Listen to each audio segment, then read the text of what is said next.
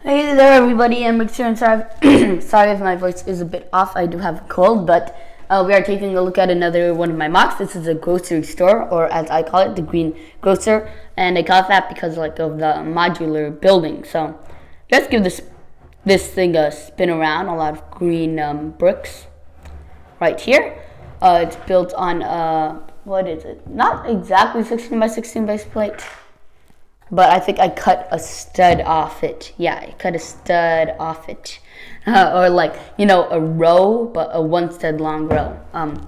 Or not long, wide. But here's the roof. I do have some empty space in there, so that's just for in case I ever decide to do something with that.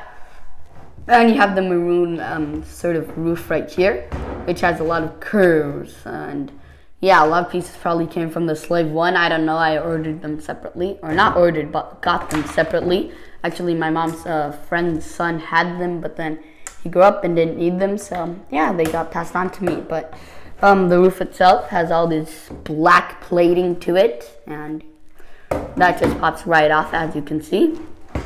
And I believe there are just one or two things that came off. So okay.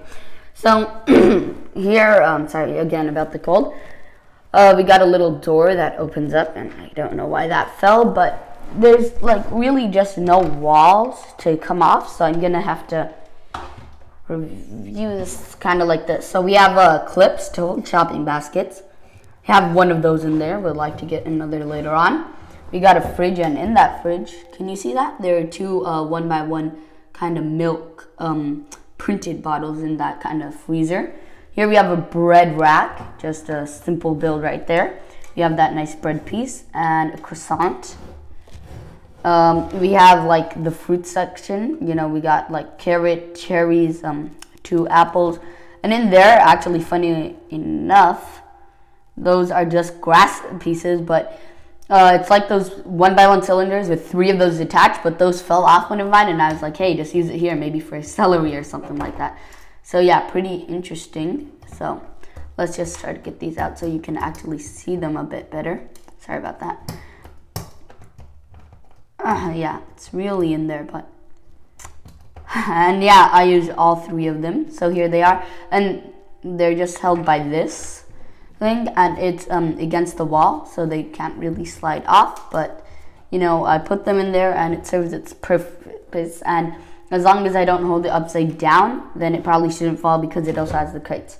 Anyway, here we have some canned soup, peas, stuff like that, corn, and there we have a kind of freezer. And by the way, remember my freezer mock? Search mbrickz freezer and it should pop up. That was originally supposed to go in here, but it was too big. But anyway, this is just a smaller version. It opens, and it has a green light back there to show it's working, and a bit of ventilation, and just a single sausage. And what are those called again? Pliers? Nah, I forgot what they're called. Just a little tool a figure can hold to get that sausage out without getting burned or contaminating it with their hand.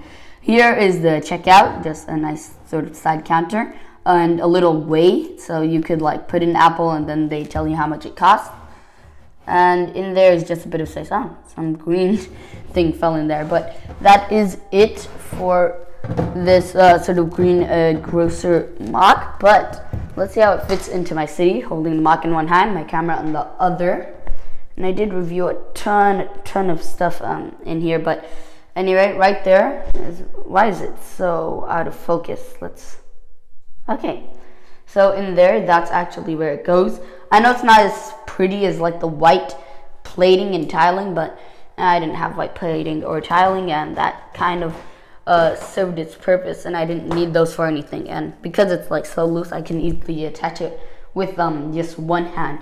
But yeah, that is it for this video. Let's try to get a bit more light.